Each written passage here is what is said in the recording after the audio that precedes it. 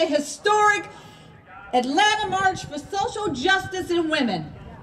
As you mobilized and marched in the streets here in Atlanta, I too, along with my sisters, mothers of the movement, marched on Washington with thousands of women and families with collective voices against racism, discrimination, misogyny, poverty, unlawful policing, gun violence, religious intolerance, and all the injustices that have been the dark stain upon this great nation. I am the mother of Jordan Davis, who was 17 years old, and he was a black male that was murdered at a Florida gas station in November 2012, simply for playing loud music in his car with his friends.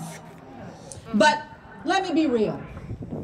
My son was gunned down because of the implicit bias that his shooter had about young black males. Jordan's murder, empowered by his gun and this nation's protection under dangerous gun laws, carried out his hate through gun violence. Those 3 bullets that tore through my child's body also tore through my heart. Not a day goes by that I don't remember Jordan's infectious laugh and his wonderful sense of humor and his wide, toothy grin. While my family will never be the same, and I most assuredly am not the same, I have come to understand that you don't stop being a parent when your child dies. I am still Jordan Davis's mother.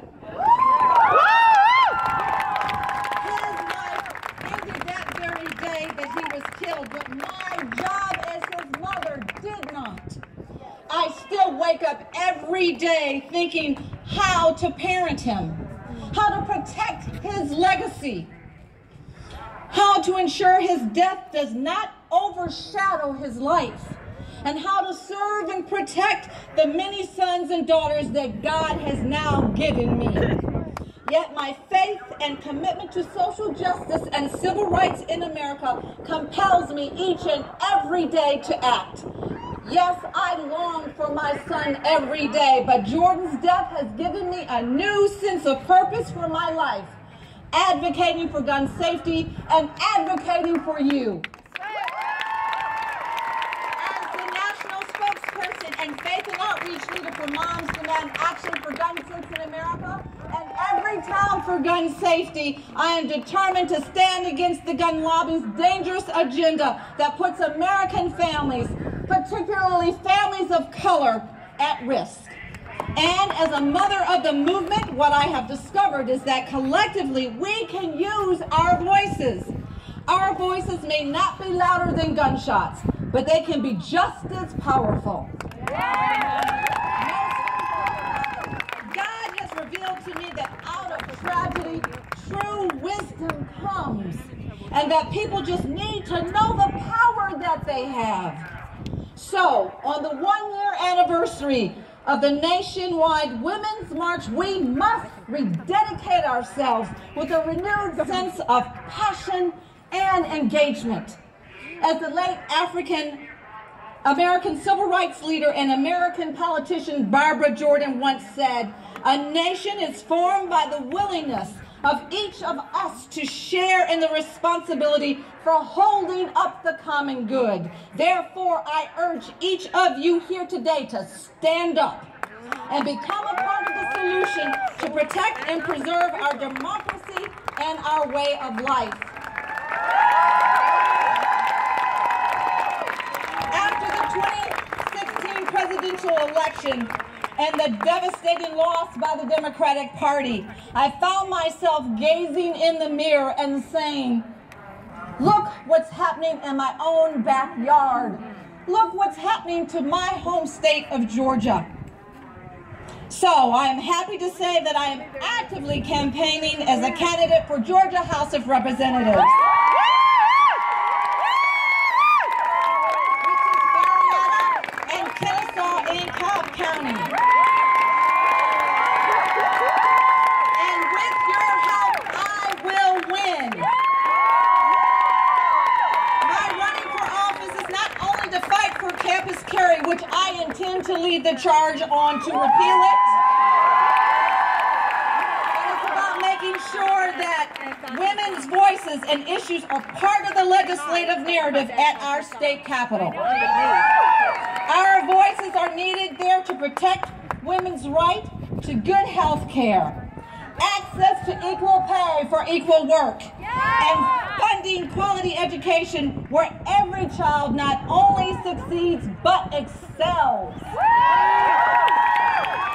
my entire life, these have been the issues that I have been passionate about. And ladies, let me just say this. I've been resistant for a long time.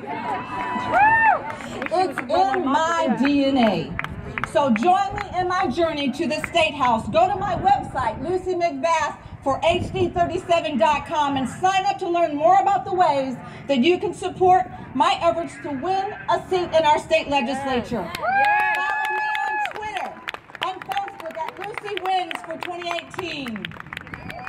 But the only way to ensure that our democracy works for we the people is you must take part in the political process. That's right. Your power is at the polls, and it is imperative you exercise your right to vote. Much is at stake in this year's May primaries and the November midterm elections. My father, a civil rights leader and healthcare professional, always said that if you do not defend or define for yourself what is important to you, others will define it for you. That's right. Do not throw your power away. Help to transform our barriers into bridges and our obstacles into opportunities.